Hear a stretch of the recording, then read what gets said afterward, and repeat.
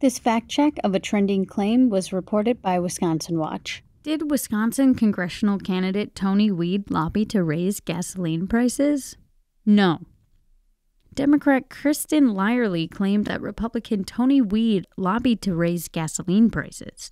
Both are running for a U.S. House seat in the Green Bay area this November.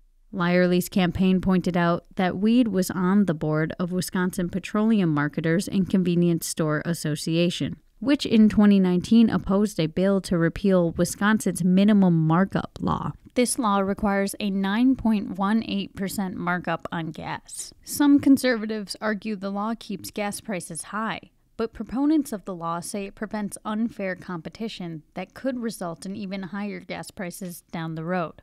I'm Trisha Young for Wisconsin Watch. This fact brief was made possible by GigaFact and supporters like you. Learn more at wisconsinwatch.org.